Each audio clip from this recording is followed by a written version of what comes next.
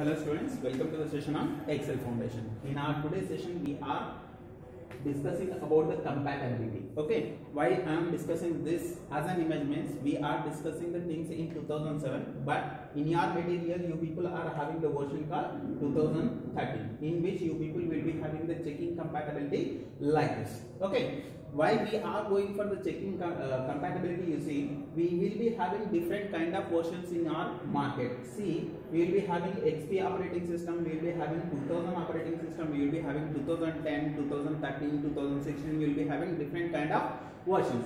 According to the versions only, in your MS Office, we used to have lot of options, I can say. Every previous option will be having the same options that we are having in the latest version, but we will be improving the features of those particular MS Office. Okay, and see, in this way, different versions of Excel have different limitations, and each and every limitation will be overcome in case of updated version or as latest version, I can say. Even if the file get opened in the different version, even a file, say suppose if I have compiled a file in 2003, if I want to open it in 2016, then you can open. Okay, if you are to compile a file in 2003, if you want to open it in 2013, then also it is okay.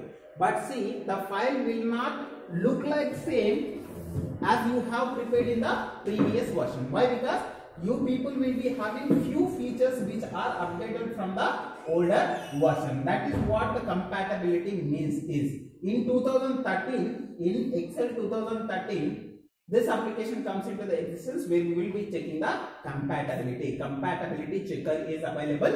In order to check the compatibility, you need to go for the file. Already I told you people, in case of 2007, you are not having any file button over there. Instead of file button, we are having what? Office button. But in case if you are using 2013, then go for file button. In the file button, you people will be having info option. There you people will be having check for issues. Check for issues. Check compatibility. What this check compatibility will do is, it will check which features are supported by that particular version. Okay, and here you can see whatever the application, whatever the file that you are going to open, that will be displayed in case of Microsoft Excel compatibility checker. Okay, here you people will be available to see what are the options that will be visible in the latest version, what are the options that will be disabled in the latest version. That is what the compatibility checker is. If it is there, then there will be no confusion when you are opening it in different versions, I can say. When you are using the different versions for different kind of files also, then there is no problem.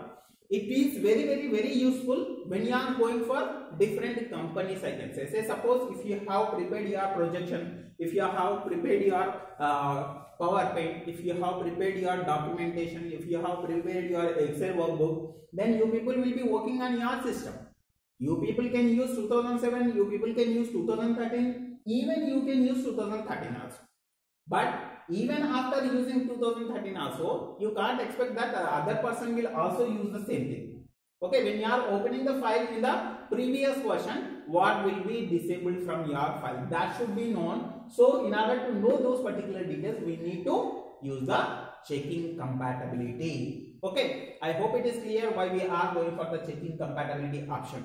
Okay, that's it for now. This is the smallest option that you need to remember. This particular option will be available in the file button. In a file button, you need to go for info. In info, you people will be having check for issues. In that, you people will be having checking compatibility. There, you people will be getting the information what will be eliminated, what will be seen in your updated or older version. This is how we people will have a compatibility feature in Excel.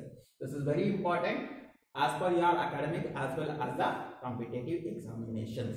Okay, I hope it is clear to you people. That's it for now. See you in the next one. Thank you.